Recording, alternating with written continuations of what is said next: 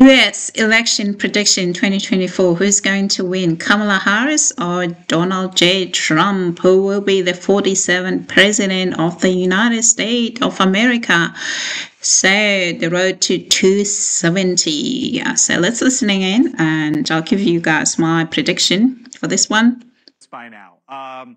The 7 key states. Let's get interactive here if we can. And Chris, really for VP Harris. All right, there we go. Great, thanks. 93 toss-up. 226 for her. She really has to run or at least gain most of the Midwest. As I flip across here and make those 3 Midwest states blue, you see how all of a sudden we get to 270.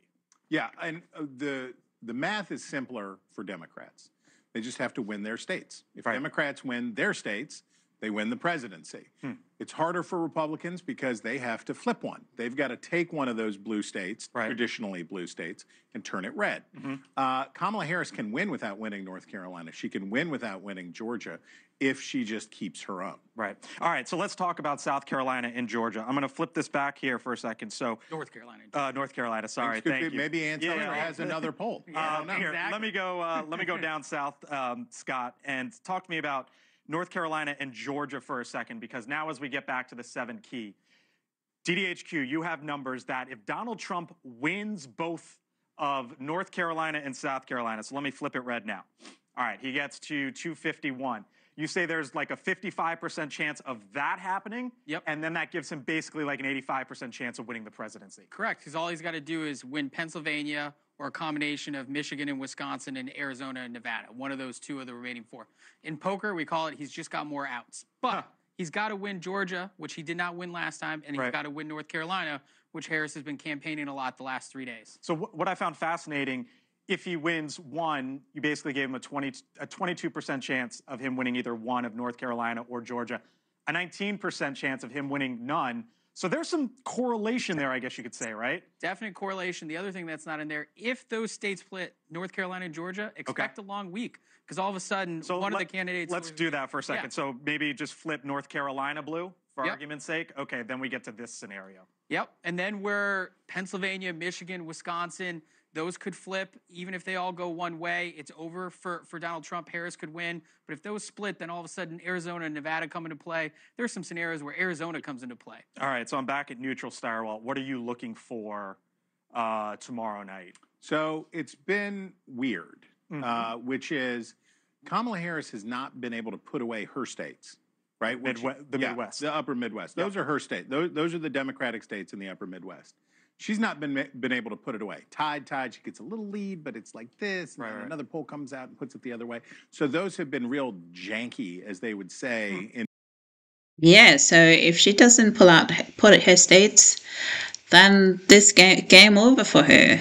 Minnesota for Kamala Harris. So you say, oh, then Donald Trump's going to win. But he can't put it away in North Carolina and Georgia. He's got Arizona, it looks like. He's pretty consistently been putting up decent numbers in Arizona. That red there. Sure. Nevada, I love you, Nevada, but you don't poll right?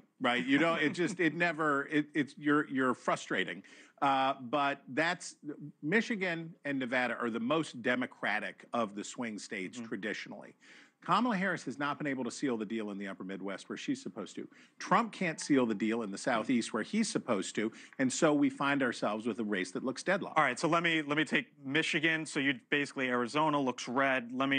You just said Michigan is, leans Democratic. Nevada leans Democratic. All right, here we are. Whoa, look at where we are now. 247, 230, and that's why, one of the reasons why, this guy right here, PA, comes into play, Trainer. Exactly. That is the keystone state, right? That's the one that's going to take it all the way there. That's also, polling-wise, that's the closest state. What else is interesting there? The gender gap that we've been talking about for a while, that's 10 points for Harris. That is the smallest gender gap she has in the upper Midwest. In Michigan and Wisconsin, it's more. So that's why it's so close there. And you guys still have it, basically, if you win Pennsylvania, it's like 85% shot? 86% chance. Moved up a point. You there?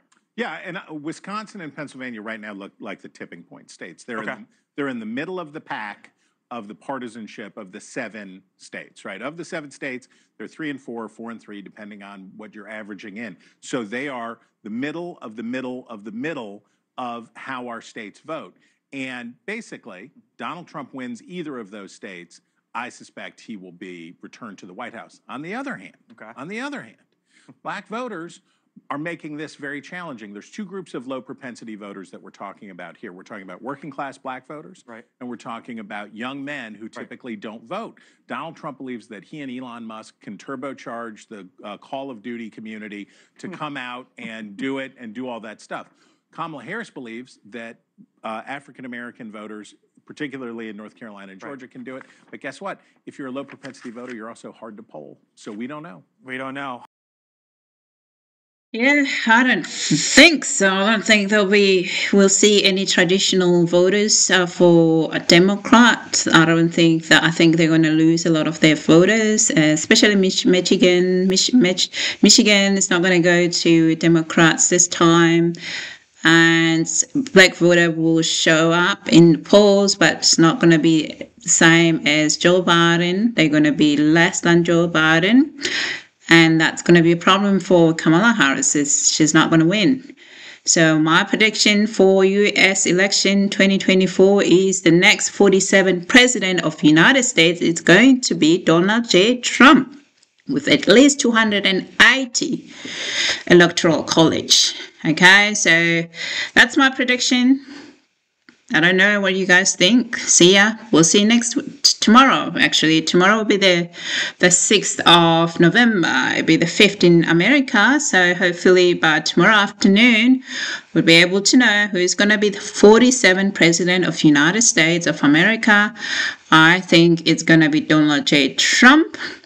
And I think the Democrats have actually suppressed a lot of their voters throughout the years with a lot of issues around immigration, a lot of issues around their international policies. So they're likely to have suppressed their own voters through their own policy.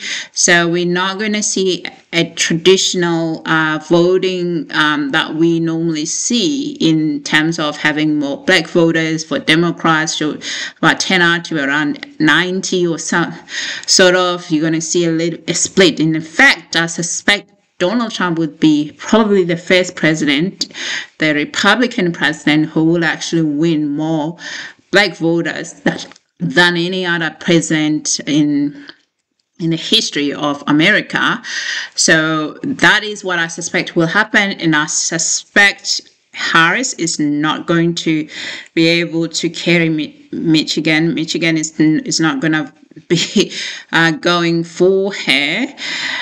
So for Donald Trump, is on the path to be the 47th president of the United States, and I think he will sort of make it above 270, around 280, 281, roughly around there. I think so. And yes, but we'll see then tomorrow. See if I'm wrong or not. But I've been watching this for a little while, and I don't think the Democrats are going to be back in the White House. All right. Thank you, guys. This is just prediction. I could be wrong, obviously. I'm basing this prediction based on what I've been looking at, the average polls, and what people have been saying. Obviously, what people say online is not what they would do when they get to the poll, but the sentiment around this, it's very divisive, and a lot of traditional Democratic voters are split. When you have your traditional, like they say, she hasn't been able to put away her voters. The Democrats haven't been able to actually put away their own states that it would normally win. So if you haven't been able to close your states, and you're likely to lose one of your states, the core base, then that's a problem there already. That's a problem. But also with, as they said here, with Donald Trump as well, he's also struggling in the core base is for him as well. So we will see how this is going to play out. I suspect that this is going to be to the wires. Obviously, still going to have to get to 270 Electoral College. Trump is going to make it to 2 and at least around 280, above 280 of his Electoral College.